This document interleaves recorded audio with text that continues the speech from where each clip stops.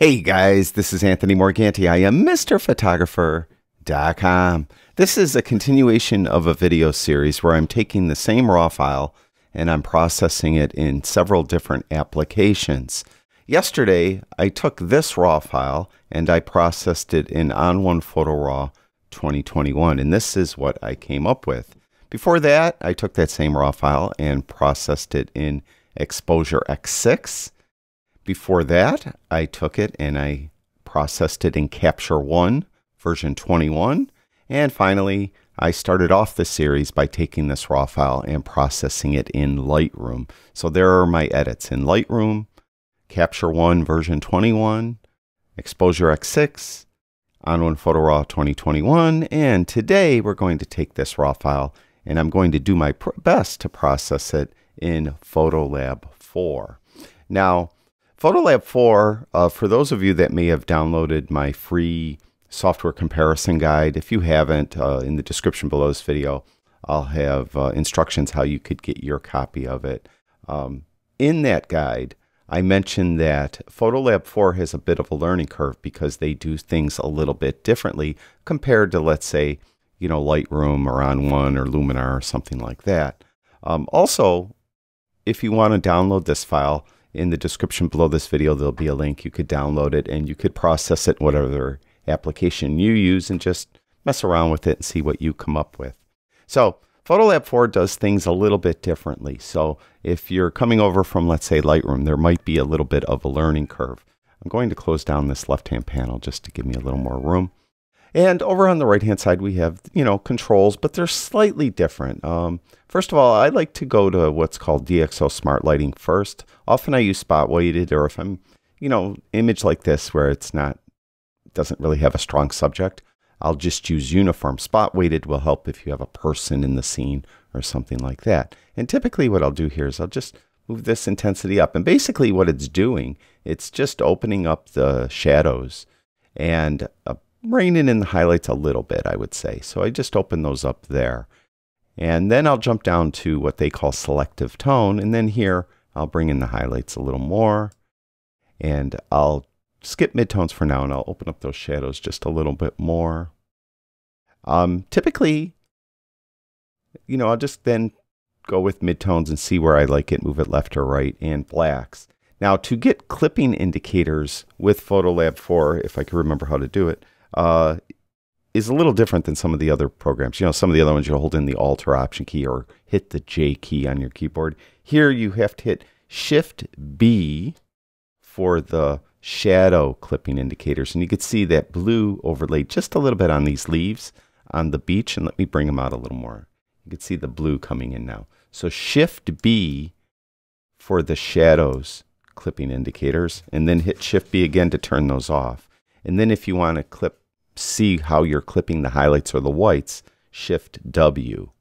And I'm not clipping any of those, but if I take like highlights there, you can see I'm starting to clip highlights now. So we'll just back that off. And then remember to hit Shift W again to turn those off. So those are the clipping indicators again, probably a little bit different than some of the other applications. Now, I want to add just a little more contrast, so I'm going to go down to contrast. It has two different sliders, contrast and micro contrast. Regular contrast works really well on PhotoLab 4. Micro contrast works well as well, but you have to be careful with it because you could really get that kind of HDR look if you go a little bit too far with that. So just be careful with the micro contrast. So just kind of eke those up just a little bit. Then we're going to jump over and do some of the color adjustments that I've been doing in all these on this image and all these different applications I've been using. So I'm going to go to this color tab right here, and I'm going to jump down to the color wheel, and we'll go over to orange. And similar to what I've done before, I'm going to put up saturation, make it a little darker, and then go to yellow and do the same thing, put up saturation, make it a little darker. Then I'll jump over to blue, and I'm just going to make it a little darker, like that. So far, actually, it's looking pretty good. So we go through, I don't think there's anything else on this tab that I want to do. Here, noise and sharpening. I mentioned several times throughout this series that this is shot at a very low ISO or ISO, if you prefer to say it like that. And there's really no noise in it at all, so I'm not really worried about doing any noise. Their deep frame noise reduction works on RAW files, and it's probably the best noise reduction that's built in to one of these apps that I'll be going over, these different apps, you know, on one Photo Raw, Luminar, Lightroom, Capture One, all that stuff. This was probably the best, although it only works on RAW files. In this case here, as I mentioned, there's not really a lot of noise. We'll just sharpen it up a little bit. Even though it's a landscape, I really don't need to worry about the sharpness. But we'll mess around with that just a touch, and I'm pretty much done. One thing I should add, you know, on all the other apps, I added a vignette. There's really no built-in vignette tool in PhotoLab 4. If you go over to the Light tab, you'll see at the bottom it has vignetting. This is actually just the vignetting correction for your lens. It's not like adding a dark or a white vignette to your image. It just doesn't have it. So that's not something I could do to this image. One thing I do want to do, even though with this, using the Dxo Smart Lighting, I was able to brighten up the cliffs in the background a lot compared to some of the other applications. I just want to show you how to use a local adjustment. So I'm going to brighten up the cliffs in the background. So I'm going to go to the local adjustment tab, which is right here, and we're going to turn it on. I'm going to just click on tools right there so that we have tools. Now you'll default to a brush, and you can see over here we have brush attributes. You have the size of the brush, feathering, flow, and opacity. I'll keep all of those up at 100, and you have, then we could just brush now on the cliffs. Now, before I even brush, I found with the latest update to PhotoLab 4, there's a bit of a bug. It comes up with an error, but the error doesn't seem to be really an error because it works fine. Let me see if it does it.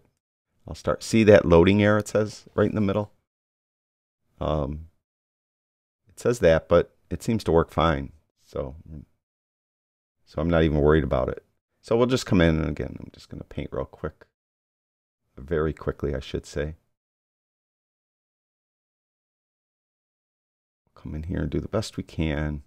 Try to get all this painted. I'm missing a little bit, or I'm going over the edges, I should say. I'll show you how to correct that in a minute. So come in here. Go out to the edge, come in, up in there. Okay, now as soon as I let go of the left mouse button, you'll see this little kind of chart comes up, right? So we could go here to light, and we have, if you just hover over each of these sliders, it will tell you what it does. There's exposure.